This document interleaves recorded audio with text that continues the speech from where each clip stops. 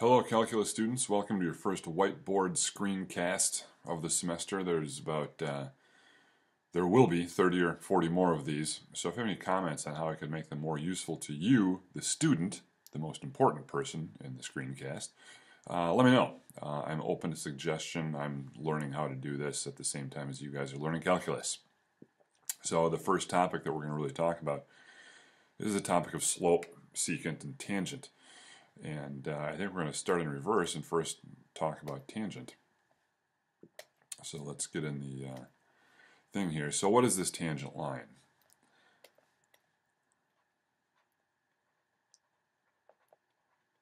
We're going to investigate the tangent line.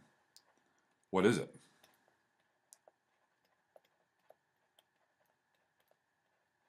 Well, this is a tricky definition. Let's say we have some curve like a parabola. That's my best parabola. And if we kind of know from geometry class what a tangent line looks like. So let's just try to draw a tangent line that goes like that. Okay, so what are the properties of this thing?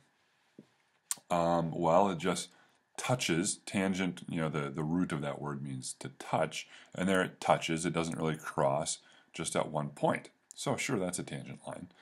But what if our curve looks a little different? What if our curve looks like this?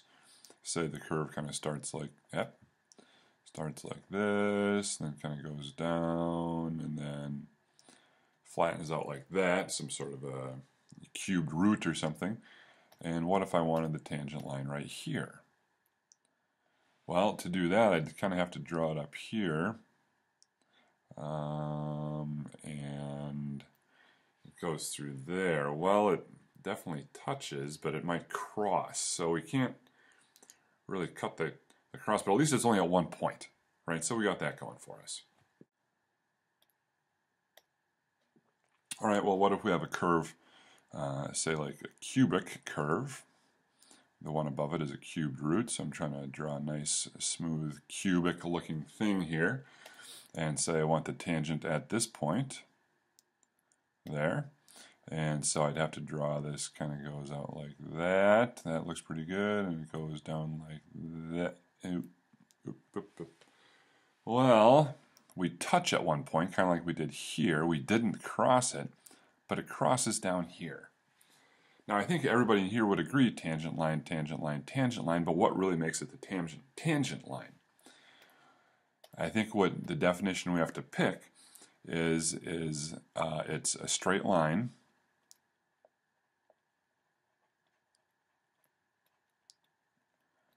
and it's the same point, and most importantly, what do you think? What characteristic does it have? Same slope at that point.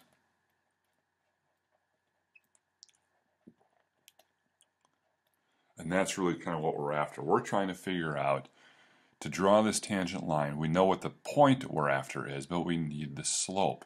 So how do we get the slope? That's the big question. This has been it was a really big question for a lot of mathematicians from the year, early 1400s to the mid 1700s that mathematicians were working on this. All right, so slope. That's no problem, right? We know all about slope. We learned that in 9th grade. How about slope is, remember this one, rise over run. All right, we can do that. Or we can use some kind of fancy mathematical terminology and say it's delta y over delta x, right? The delta, Greek letter that means change. It's a triangle, equilateral triangle, but it's the Greek letter capital delta. Well, if we wanted to calculate delta y, we'd say it's y2 minus y1 over x2 minus x1. So the change in y, like how far is it from y2 down to y1? Well, that was the rise. And how far is it from x2 to x1? Well, that was the run, delta y over delta x. That's the slope. So we should be able to find the slope of a curve, no problem. I'm going to draw just kind of a basic one here.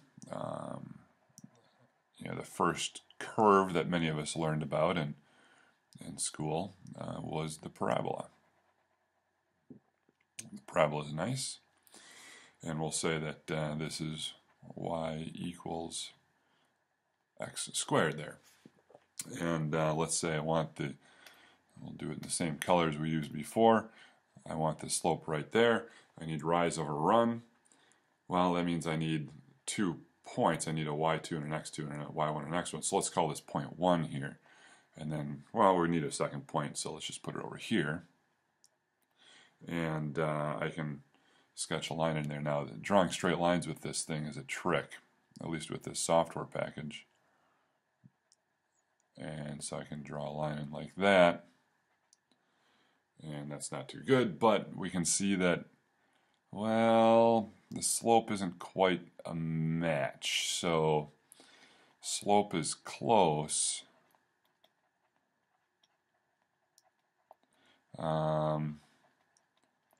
But not great. Yeah, it doesn't quite match down there. All right, fine.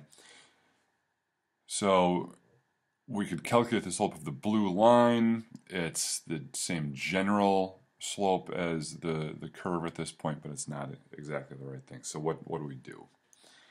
Well, to get a little better idea of what's going on, we're going to look at a different example. So what do we do? In the different example, we're going to look at a different problem.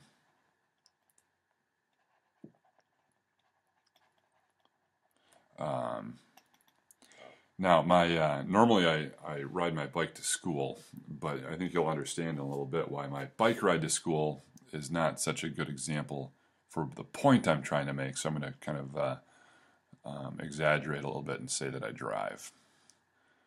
I much prefer to ride my bike, but driving provides a better illustration of this thing. Now it turns out that if I plot, this is distance here on this axis, that I live about 12 miles from school. I live on the near west side. And it takes me about 30 minutes to get to school. So if I put time over here, and this is about 30 minutes. And that's how long it takes me. Well, if I were to drive kind of during the morning commute, which would drive me insane. But in 30 minutes, I would get to school. Right? But what does that look like? Well, first I have to kind of leave my neighborhood. And let's do this in a little different color. Well, my car is black, but it's got gray interior, whatever, dark blue. It'd be nice if I had a dark blue car. So we, you know, I'm kind of, for the first little part of my drive, the first few minutes, I'm not making very good progress because I'm getting through my neighborhood. And so it's kind of slow. But then I can speed up on one particular street. And then I have to go around this bend. There's often some traffic, and it slows me down. So now the time is ticking by here, and I'm not making much distance. And then I get on a busier street, and I really make a lot of progress, and then I kind of get to UW campus, and it stops, and it goes, and it stops, and it goes, and it stops. And then finally I get on like Packers Avenue, and I really make good progress, and then I get close to the parking lot, and it slows down, and finally I get to school.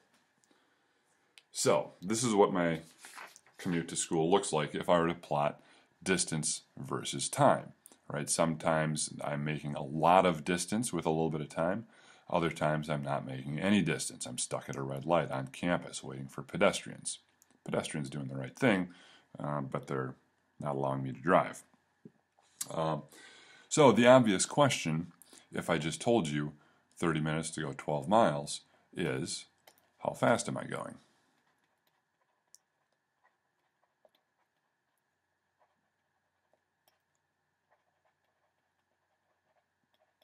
Right?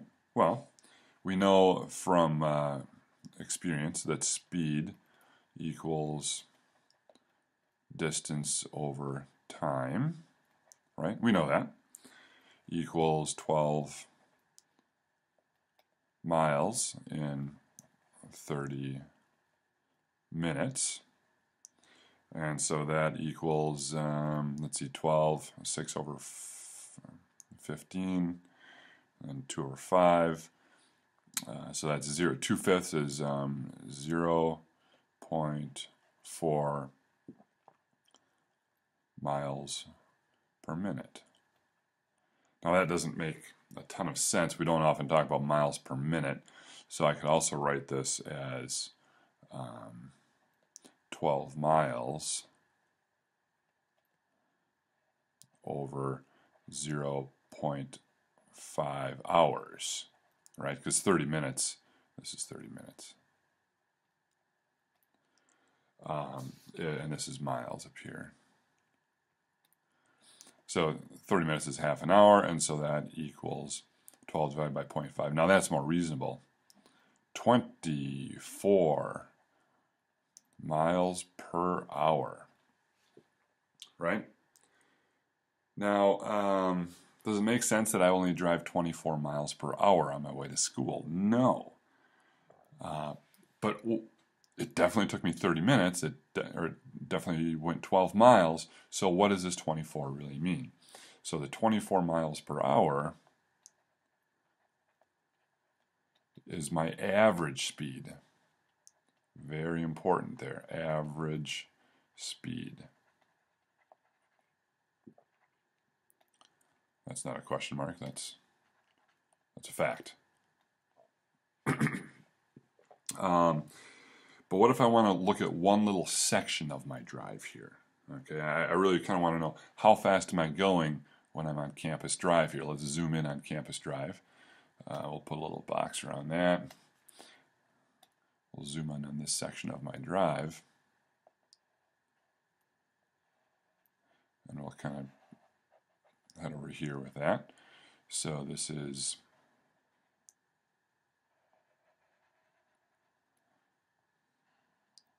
the zoomed in section as Dressler is driving on Campus Drive, which is kind of a 4-lane divided thoroughfare going through Madison.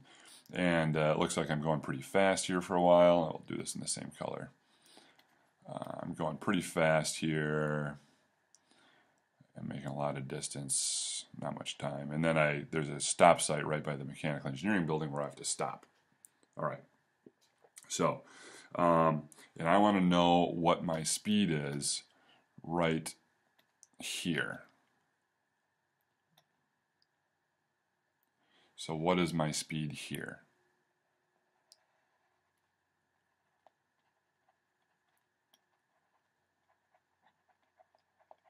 So how fast am I going on Campus Drive? Well, if my speed is distance divided by time, or essentially the slope. So speed is slope.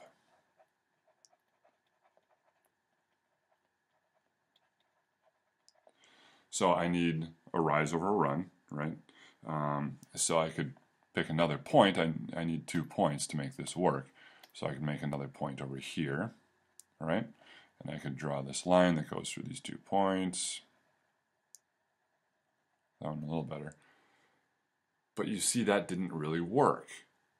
My slopes are definitely not the same there. So, I mean, I'm still at least kind of moving towards campus here, but my slopes don't match. Now I know the obvious thing you're saying, well, Dressler, you picked 2 stupid points. Okay, let's pick a better point. Let's pick a point that's a little bit closer here. Right now we'll do this. We'll draw a line through those 2 points. Well, still not great. I mean, it's better.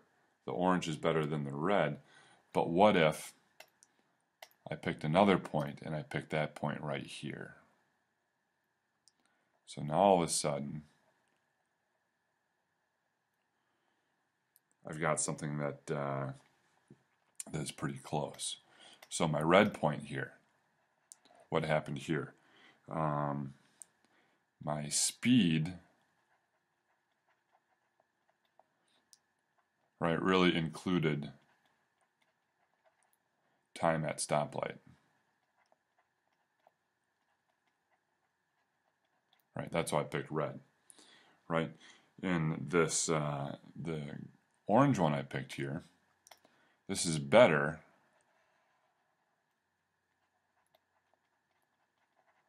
but still not a great approximation as I move my second point closer to where the point I'm interested in. Finally, for the green one, this is pretty good. Now, this may seem really, really obvious to you, that of course, if I take 2 points really close together, for instance, the middle of Campus Drive and then a spot 100 meters later, something like that, then I'm going to get a much better approximation than if I take 2 points that are far apart. Okay, and I hope that's obvious to you, and you think I just wasted 10 minutes of your time, but I want you to convince yourself that we need 2 points that are close together to make this work. All right, let's revisit the parabola. So I'll go back to our boring math colors here.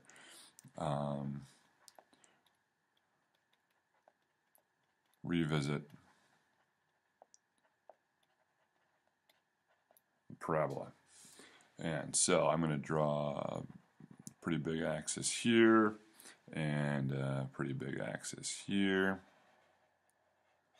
because we need a lot of room to do that. That axis didn't turn out so high. But this is going to be x, and this is going to be y. And my parabola looks something like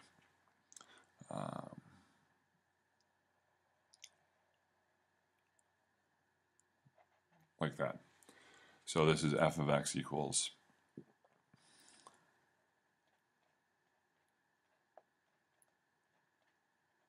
x squared, like that. And my point that I'm interested in, I'll stick with the same kind of color scheme, or at least I'll try. The light blue point is down here. And so right below that is x. There is the x. I want to know the slope at this point. And so if I go horizontally across here like this must be f of x, right? I plug x in and I get f of x. But I need 2 points, so I'm going to pick another point. Much like I did a couple pages ago, we haven't made much progress. So there we go. And I'm going to bring this down here. And you remember from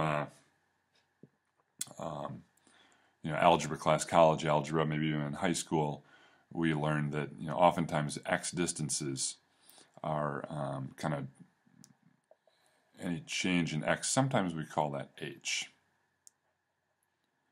Right? And then so if I go over here like this, this is f of, it's not f of x, it's f of x plus h, right? Because this point down here, I'll do it in red, is x plus h. Okay, well, if I were to draw a straight line, and this is going to be challenging, between those 2 points, like that, I could calculate some slope between those two. And it would be the rise over the run. So let's try that. Y2, whoop, don't want that, not y squared. A lot of people do that. You got to make sure it's a subscript.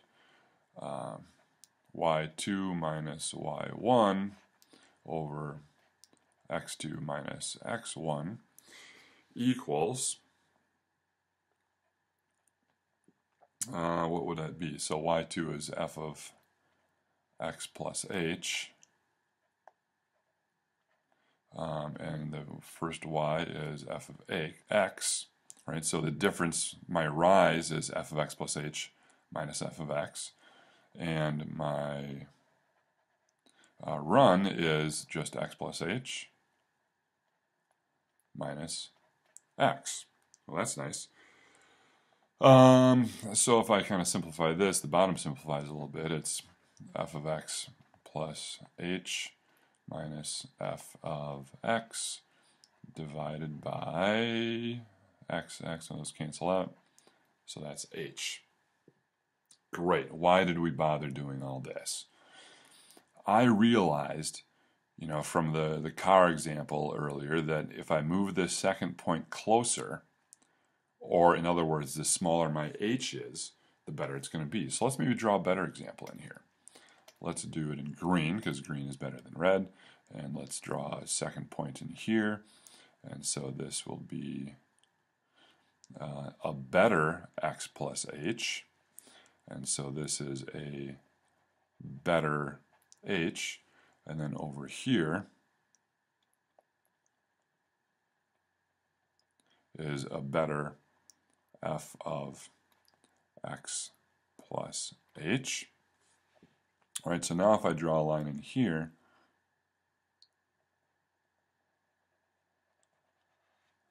that goes like that, and that goes like that. Well, that's certainly better. I mean, it's still not great. The green line is still not exactly the slope of my parabola, but it's better. So how can I make it even better yet? Oh, yeah, I know how I could do it. If smaller is better,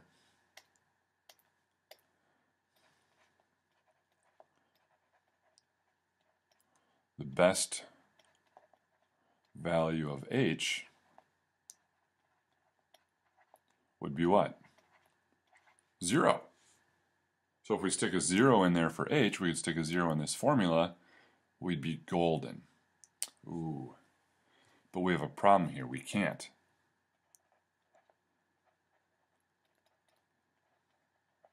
We can't use h equals 0. Why? Because that gives us division by 0. All right. And division by 0 is the greatest sin one could commit in mathematics. Well, sometimes when you get stuck and you realize, this isn't going to work out so well, you just you charge ahead anyway. We know that f of x is x squared, so f of x plus h would be, so I'm going to say that, save a little time here, m is slope is going to be x plus h squared, just charging ahead here, minus f of x, which is just x squared, all divided by h. Well, x plus h squared, I remember my binomial squared is x squared plus 2xh plus h squared minus x squared, all divided by h. Whew, boy, it's getting uglier, but maybe we can do some canceling. So I got my red pen here. Okay, x squared cancels with x squared. And now I have 2xh. Let's write the next step here. Equals 2xh plus h squared all over h. And then, wait a minute here. There's an h in everything, so I can cancel that out. I can cancel that out with that. So what is this? My slope actually ends up being, that's interesting. Everything canceled. The h on the bottom cancels, so I don't really have that problem anymore. 2x plus h. But the best value of h is 0, so I can even get rid of that. H equals 0. So my slope, when I've done this, equals 2x. So my slope really kind of pans out here. So if I said this is, if I said x equals 1 over here, where's my cursor? There. If I said x equals 1, then the slope would be 2. If x equals 3, the slope would be 6. And that seems reasonable. The farther out I go on a parabola, the steeper it gets. And the slope is always twice what the x value is. So, by just charging ahead and doing some algebra, this problem cleaned up a little bit so that I could cancel out my problem. Now, I did gloss over this a little bit. You can't always just cancel out problems. We'll talk more about this in the next couple of days. But for the meantime, we've come up with a pretty slick solution. So let's do another example of this, similar to what is going to be in your homework. Let's say that I have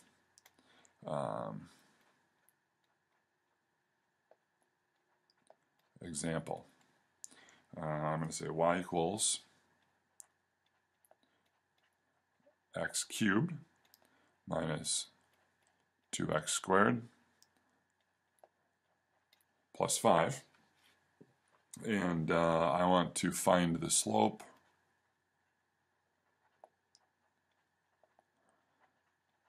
I'm going to do two things. Let's see, make easy numbers here, x equals 1.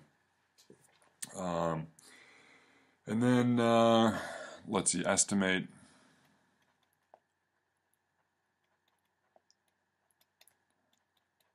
with point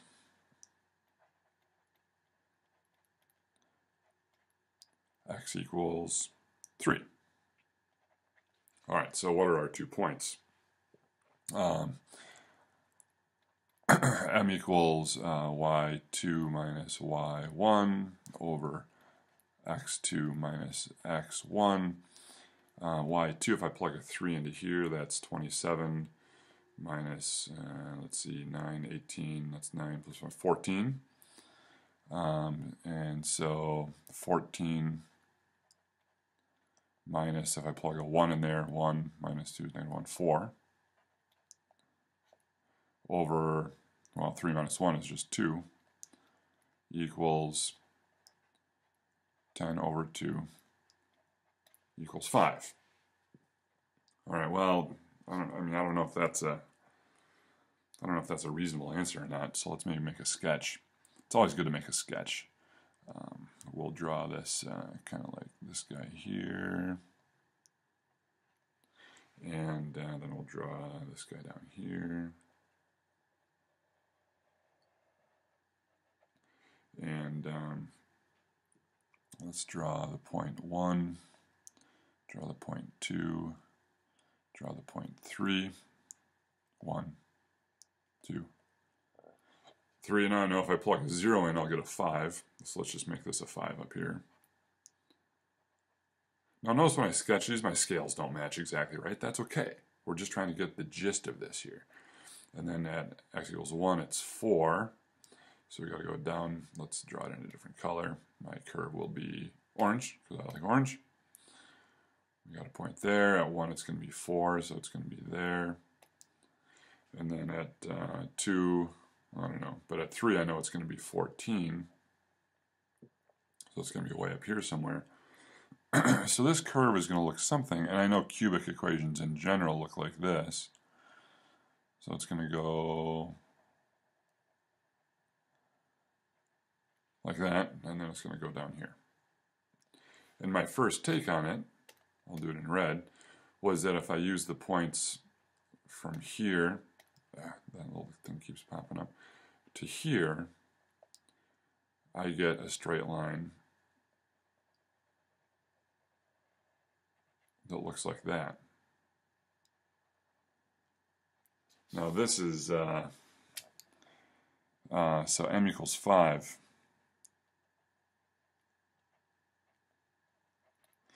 Not so good. Right. I mean, it looks to me like my line is sloping down here, and my red line, my estimate is going up. So this is just not a good estimation. So let's take the this other approach where I'm going to use a really small value of h. I got to do a little algebra.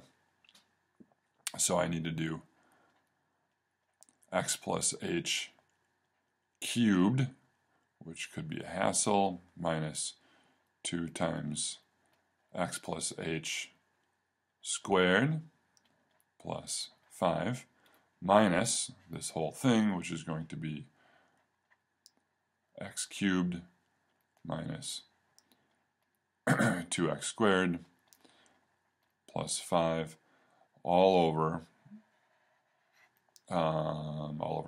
h, right? So x plus h cubed, I do happen to remember this, remember Pascal's triangle and the binomial cubed. I think this gives us x cubed plus, and the coefficient becomes 3, x squared h plus 3x h squared plus h cubed. Remember the coefficients for a cubic go 1, 3, 3, 1. And then minus, let's see, x plus h squared is x squared plus 2xh plus h squared, so that becomes multiplied by 2. 2x squared plus, we gotta subtract this whole thing, 4x squared, x h, better erase that, that was pretty sloppy, 4xh plus 2h squared, and then we have to add the 5. Right? And then from that we subtract this thing, which is just x cubed minus 2x squared plus 5. And that whole thing is going to be over h. Wow, this is an algebra fest, isn't it? You're taking calculus here, not algebra, so let's clean this up. We have an x cubed, and then we subtract an x cubed down here, so these go away for sure. We have a x squared h. Any other x squared h's? No. Xh squareds? Nope. How about an h cubed? No other h cubes. A minus 2x squared, and then a minus 2x squared. Oh, that's nice, because those cancel out. And then a plus 5, and then a minus a plus 5, so those cancel out. That's pretty nice.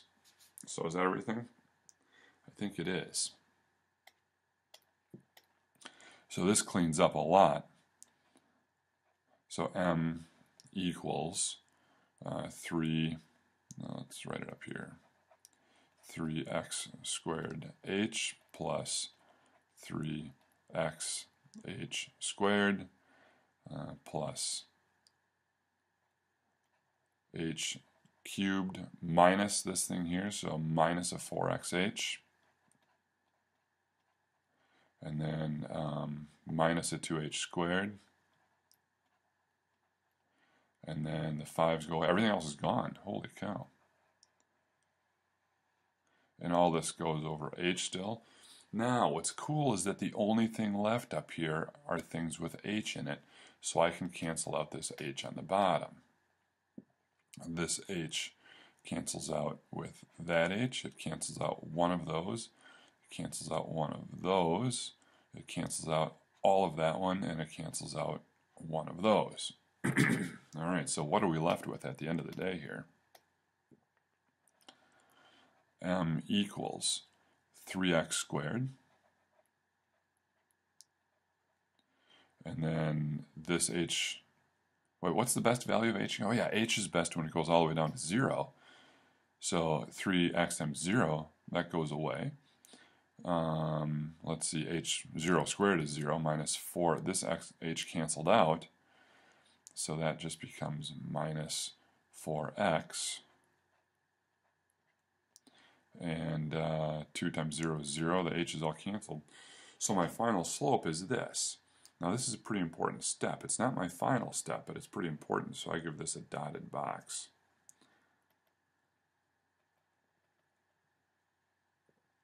Alright, and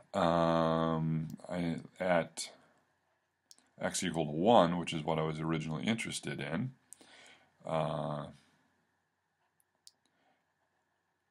m equals, well, 3 times 1 squared is 1, 3, minus 4 times 1, 3 minus 4 is negative 1. So that's our final answer. Let's put a box around that guy there. Alright, so our slope, and let's do that in green. Put a check mark by that. Slope is negative 1. Sure enough, that's more believable. If I draw a line through there, m equals negative 1. Perfect. Alright, so there you go. We have now investigated, that a secant line is an okay approximation to this. Why am I an eraser here? A secant line is an okay approximation to the slope of a curve, but the tangent line is really the best. The tangent line has the same slope. The only way we can do that is to use this imaginary h and shrink h down until h becomes 0.